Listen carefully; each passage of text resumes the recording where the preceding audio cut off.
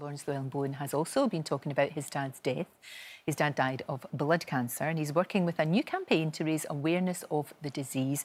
It's so good to see you, and you were so young when your dad died. I mean, you were only a kid. Yeah, I mean, I was 8 when he was diagnosed, and actually he died very, very rapidly. Right. He was diagnosed at Christmas, and by the July he was dead. And I think that the thing that I love about this campaign 45 years later is that the world feels very, very different. I mean, inevitably, medicine, science has meant that there's a lot more that can actually be done. Sure. But actually, it's just the fact that people are more prepared to talk about it. I think the one thing that I remember so much from that whole experience was the silence, the darkness of it, that actually we didn't talk about my father's illness. We saw very little of him. You know, having a diagnosis of cancer back in 1974, you were sort of expected to go away into a corner and that was it. And the whole point of making blood cancer visible, which is the name of the campaign, is to get people to understand that actually, if you feel there's something wrong, the sooner you can get a diagnosis, the better. Yeah.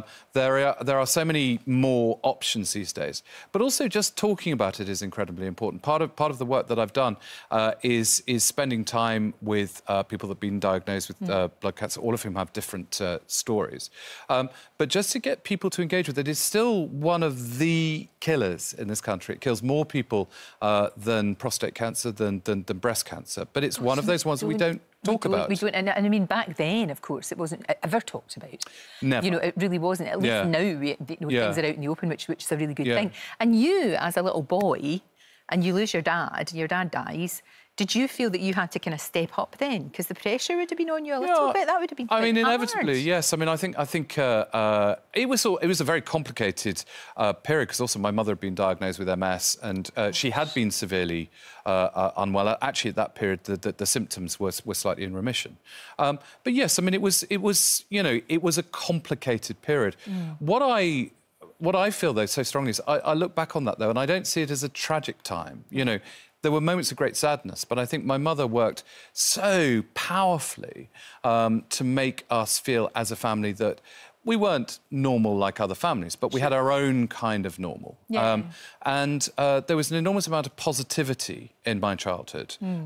But, you know, I mean, for years and years and years, I used to dread people asking me about my family, my parents, because, you know, I'd say what had happened, and people got so sad. It sounded like I was kind of brought up in a Dickensian novel. You know, it's all it wasn't like that at all. It wasn't like that It wasn't, and there was an enormous amount of positivity. And I think, again, this is one of the things I think about making, you know, bringing blood cancer to the fore, making it visible, is to have, to allow people. We've done a series of films, which you can see on the website, which allow people to see the positive side of it, the way that people use their own resources to make themselves better, how you can spot the symptoms, which is obviously a very important part of it, and what you do. No, absolutely. What do you think your dad would have thought about your career choice? Would he have approved?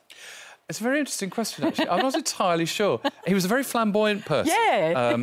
He was a very eminent orthopaedic surgeon. So that I definitely... and he was quite a dresser. Right. So I think all of that would have chimed quite successfully. But I remember when I first... when Changing Rooms started, which was 25 years ago, I remember my mother saying, television.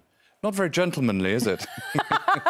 Little did she know. Kind of, not really. But, you know, you said 25 years of Changing Rooms. It's 20 years of DIY SOS. I know. We always feel that as a society, as a community, we're very selfish. But actually that proves that we're not. Every single time you watch, you see the absolute best in people. That's why it's so good.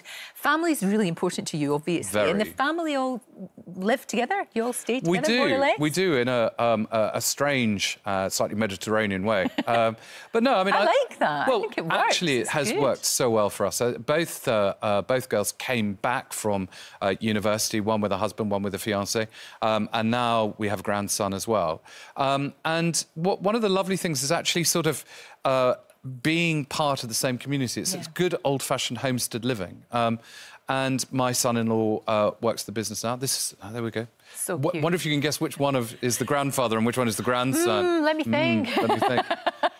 He's a naughty little trench. He does look really impish. But I think you know, that is so amazing to have Albion part of our community. Jackie is with him, you know, nearly every afternoon. Fantastic. It means that Cecile can get on with her own career, and I think that, you know, I looking back, I think it's crazy that we worked away from that. You know, several generations ago, that's actually how families did it. Yeah, and it's still in many parts of the world. Live together, work together. Very much in India, obviously. For sure. Live together, work together, and share. And I think that actually we get on better because we spend so much time together. I think sometimes when you are, you know, you have these rather fractious family parties, it's because you don't see enough of your family. That's true. Do you know what? That's a really, really good point. And you've been married for 30 years. 30 glorious years. There's so many. It feels like there are so many anniversaries. I've come to you with all my anniversaries. I know, it's wonderful. It really is. Look at you there.